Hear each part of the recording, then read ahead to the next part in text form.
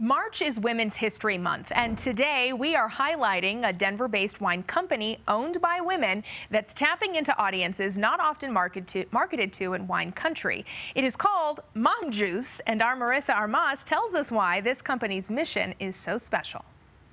It might be the label that draws you to this wine bottle, or its message. We're all about just being different with our branding, with our messaging, and with our words. We wanted it to be fun and a little bit sassy. Founded in Denver in August of 2021, Mom Juice Wine Company is tapping into audiences that are often overlooked.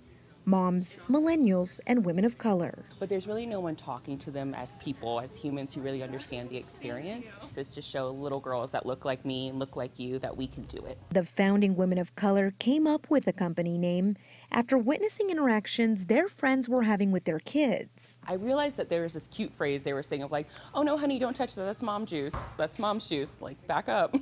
And it was something so cute, and then I realized that truly was something said throughout the nation, just in book clubs or girls groups. The wine is distributed in more than 100 Colorado stores. Its ingredients also make it special. It's less than 5 ingredients, low sugar.